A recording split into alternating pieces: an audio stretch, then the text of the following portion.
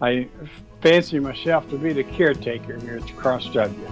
God gave me this land, and He gave me family, and He gave me these animals, and my job is to take care of them best I know how. And so each one of them is a blessing to me in their own way. Some provide meat for my family.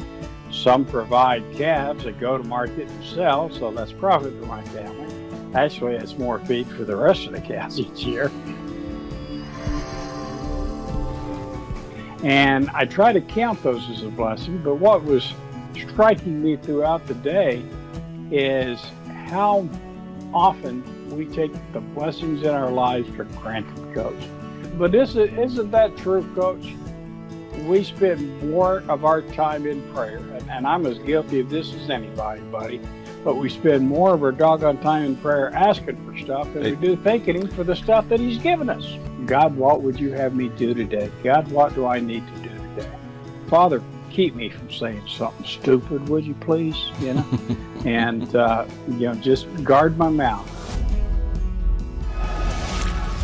The little tripod that it comes with has this little Bluetooth remote job, kind of a shutter control. Okay. And that's slicker than snot on the doorknob. That just works great, Coach, because you just hit that little button to stop it and start it and everything, Blessings are not meant to be hoarded. They're not meant to be kept. We must be good stewards of the blessings that we have been given in this life, and we have to, folks, pass those forward.